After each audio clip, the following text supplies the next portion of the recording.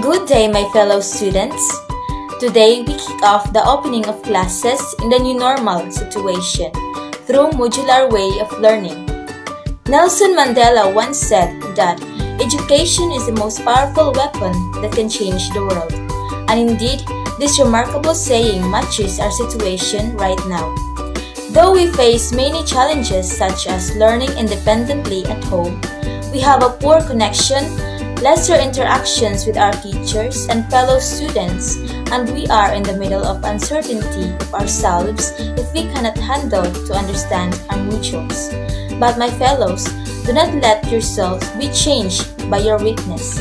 Instead, let your confidence, persistence, and wisdom overpower us. Remember that our teachers are working all day and night for your sake of learning. Do not let our teachers' efforts turns into ashes. Do not let your parents' hard works turns into nothing. I know it's hard in suffocating learning alone because of self-isolation, but I know that you're strong enough to handle this challenge. Do not struggle, my friend, just ask. Do not be afraid, just pray. Do not stop and just go with the flow. To my fellow students, welcome to another year of learning. Welcome back to school. Mabog National High School, a safer place where you belong. Education is the most powerful weapon that can change the world.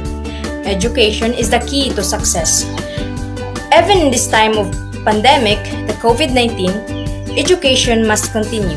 To my fellow students, we shouldn't stop learning and reaching our dreams. Instead, we should be brave and be optimistic. Be ready for the battle that we may face. Be ready to learn. To all the students of Mabog National High School, I would like to welcome you for another year of learning. Welcome back to school.